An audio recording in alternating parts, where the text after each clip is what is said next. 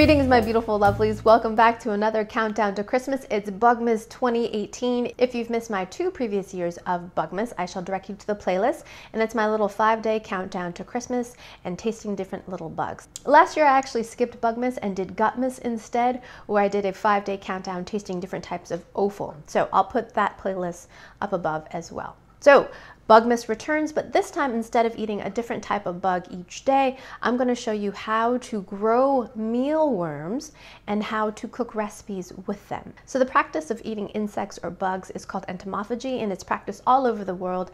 It's mostly in the West where it's looked at as kind of something strange or odd. So I have tasted mealworms before, but I've never harvested them, I've never grown them, I've never cooked them myself.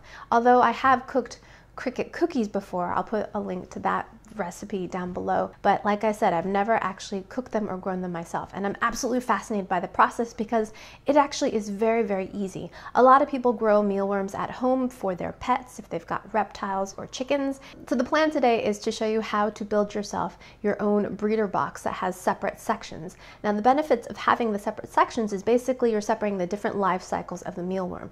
The mealworm is the part that we eat, or the chickens will eat. It is the larval stage, the one that kind of crawls around. And then there are other stages as well, including the egg and the adult beetle stage. Now we want to separate them because the beetles will eat the larva and there can be some cannibalism, so we separate them to have a more efficient system. So this is just a Sterilite 3-drawer plastic container that I purchased at Target. I believe it was about $10 or $11. And this system works for the scale that I'm doing. Some people have really large operations, have lots of stacks, big drawers, but for me, this is what I'm doing. I'm just starting out. So the first thing we're going to need to do is get yourself some mealworms to start the whole cycle. Now, I went to my local pet shop and I picked up 2 containers of mealworms that you use to feed your reptiles, and I started this process, but they never pupated. And so afterwards, when I did some research, I learned that some growers apply chemicals to the mealworms to prevent them from pupating, and what happens is the mealworms just get really, really big, and that's what they call superworms. And those are fed to larger reptiles. So my box of mealworms were not labeled superworms, they were just labeled mealworms, and they were mealworm size, but chemicals had been applied to them unbeknownst to me. So they never pupated, so I never got to do the cycle. And if they do pupate, apparently they are sterile. So I just fed them to my chickens. My chickens love them. So in order to have any success with this growing process, you need to get worms that have not been treated. So I will put the link down below to where I purchased my mealworms. I didn't go to the pet store, I ordered them online. So I ordered 2,000 mealworms and it was about $18 or $19. And as soon as you get your mealworms, you want to put them in some kind of container and give them some food. So mealworms will eat pretty much any kind of cereal grain, anything that has meal in it. You know, mealworm, corn, meal, oatmeal. I think a lot of growers like to use wheat bran or oat bran, but oatmeal was very easy for me to get. I could just get a container from the grocery store, so that's what I've been using. It's a nice big substrate too, so you can see when it's time to clean out the mealworm drawer. Also to that drawer, you're gonna add either a carrot slice, a potato slice, or an apple slice, and they'll nibble on that, and that's what will give them their water. You're going to change that every few days because that tends to get moldy. Same thing with the bedding, food, substrate. After a few days, you'll see that it'll go down, and you want to replenish that as it goes along. So this drawer has all the mealworms in it. This is the larval stage, and this has the oatmeal and the mealworms. I started this on October 13th, and they were in their larval stage, and after about 5 days, I started noticing these. And this is the pupal stage. And this is the stage where they're kind of hibernating and transforming into a beetle.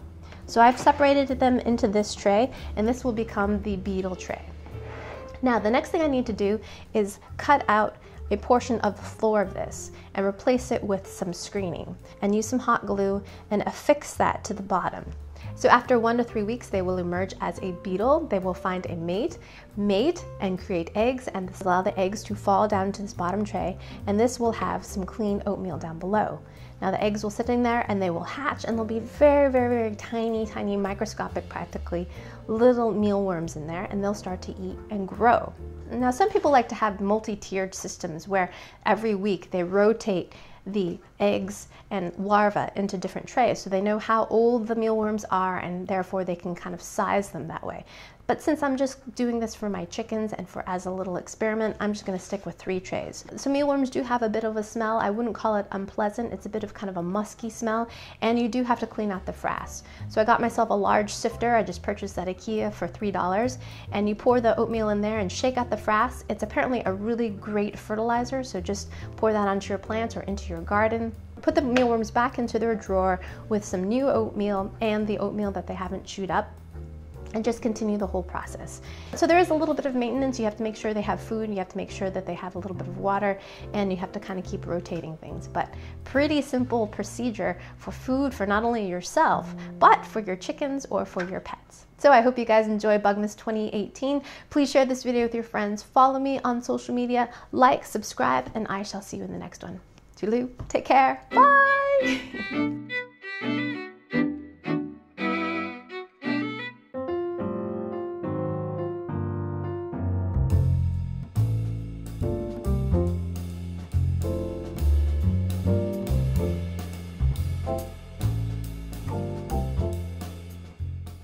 Worms!